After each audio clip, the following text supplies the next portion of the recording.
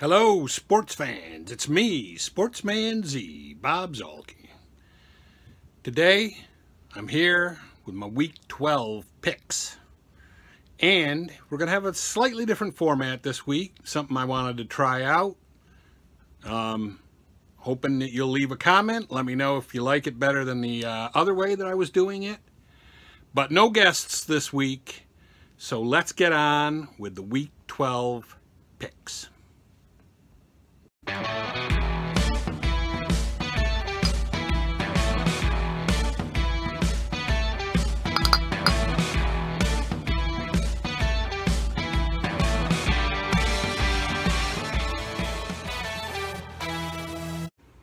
Hello, sports fans. I'm back again, and here you can see is my turkey board. This is my new board that I'm going to use this week for the picks this week. And we are going to take what I think is the team that's going to win, and I'm going to put them over here on the winner column. And here you can see that this was last week and on the year. Last week I was 6-8. What? You're going the wrong way!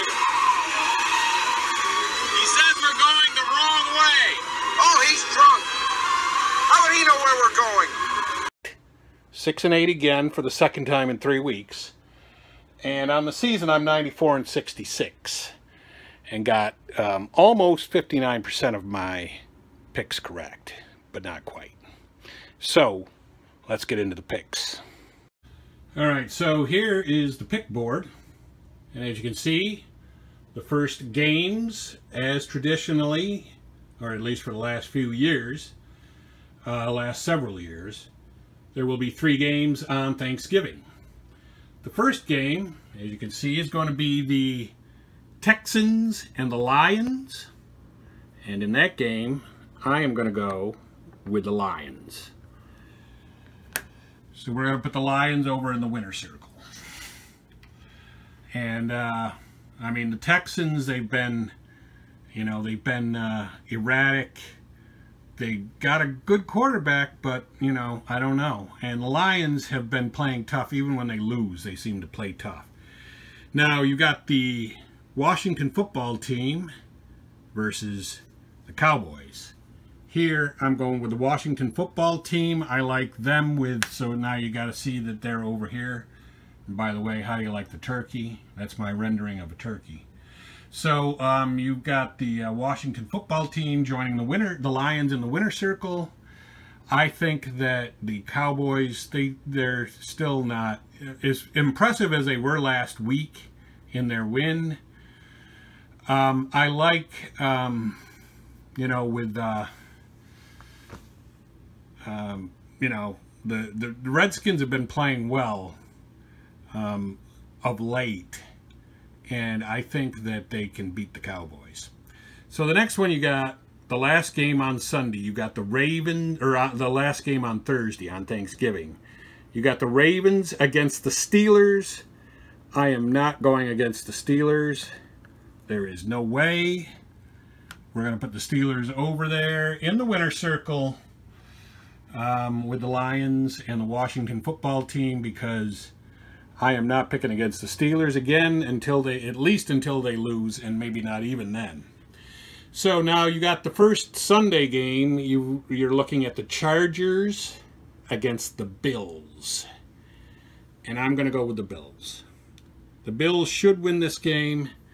I know Herbert's been playing really well, but the rest of the Chargers, I don't think that they're up to the task of beating the Bills. Now, the Titans and the Colts, that's a tough one, because I really wish I knew which team was going to show up for both of them.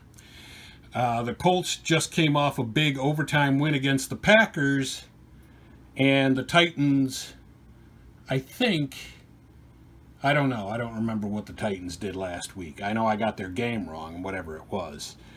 But I'm going to go with the Colts. They still have a pretty good defense. And they played really good defense in the second half last week against the Packers in winning that game. The next one you got is the Panthers and the Vikings. And against my better judgment, I am going to put the Vikings over in the winner's circle and say that they will beat the Panthers. Even though the Panthers seem to win, like they didn't have Bridgewater last week, but they still had a shutout. So they, in fact, I think they shut out the Lions. So maybe I shouldn't have put the Lions in the winner's circle. But anyway, I digress. Now, the Browns and the Jaguars, you would think, common knowledge would say, let's go with the Browns, but I'm not going to. I'm going to go with the Jaguars. I'm going to put them over in the winner's circle. I just have a feeling about that game. I can't even, there's nothing I can quantify. I can't say that they have a better quarterback. I can't say they have a better defense. All I can say is I just got a feeling that they're going to beat the Browns. And the Browns do have a knack at times for being inconsistent. So the next one you got is the Giants at the Bengals. This one now is an easy one. If the Bengals still had Burrow, who is now out for the season with a knee injury, I think. If they still had Burrow, this would have been a tough one to call. But I don't think it is with Burrow on the, on the IR. So not a tough one there. So let's go over to the Cardinals and the Patriots. And this one, I don't think this one's hard for me. I'm going to go with the Cardinals. Cardinals going over in the winner's circle. There's no way I see the Cardinals losing to the Patriots. Dolphins at the Jets. Now, the Dolphins were very disappointing last week in losing to the Broncos. They lost that game. I feel like that was not good. And they were probably expected to beat the Broncos, but they are definitely expected to beat the Jets.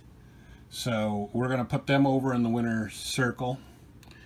And then you got the Raiders against the Raiders against the Falcons. I think this is a no-brainer. You're going to go with the Raiders. That's an easy one.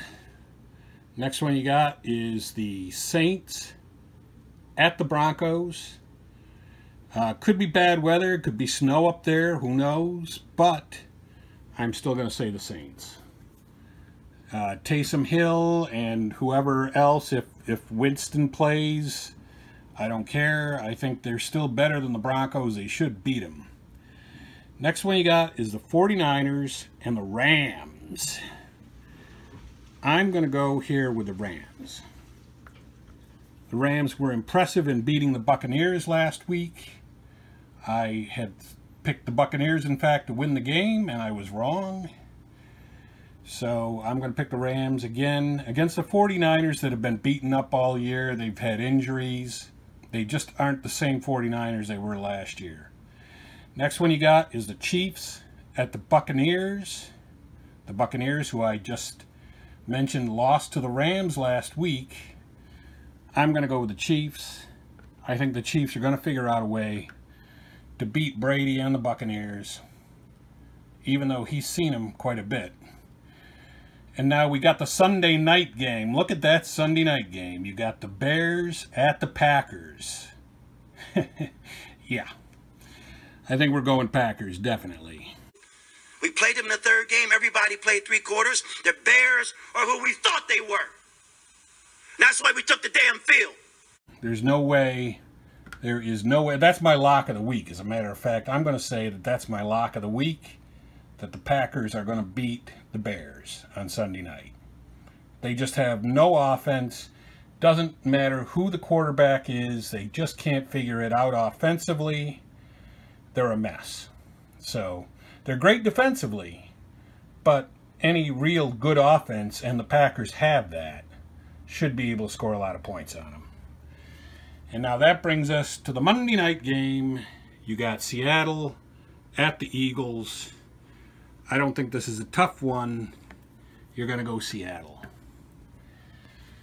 So that's our winner circle. Sorry, I got my thumb in the way, or my finger. So there is the winner circle right there. These are the teams that I am picking to win. And over here, these are the teams that I am not picking to win. Take a good look. So hopefully I will do better than go 6-8, which, as I mentioned, I have gone 6-8 2 of the past 3 weeks. I went 6-8, then 11-3, and then 6-8 again. So 94 and 66 on the year, just over 58%, just under 59% of my games right. Not horrible, but really hoping to get it up with these picks this week. So what did you think of that? Let me know below. What do you think of the new format? I mean, I'm not really married to this format. It was just the way I wanted to do it for this week. I don't know that I'm going to make this the permanent way I do it, but I thought it would be nice for a change of pace. No guests this week, just me and my magnet board and my magnets. So let me know what you thought. Let me know what you think of the picks. Let me know what your picks are. But for right now, that's it for me. Sportsman Z, Bob Zolke, signing off.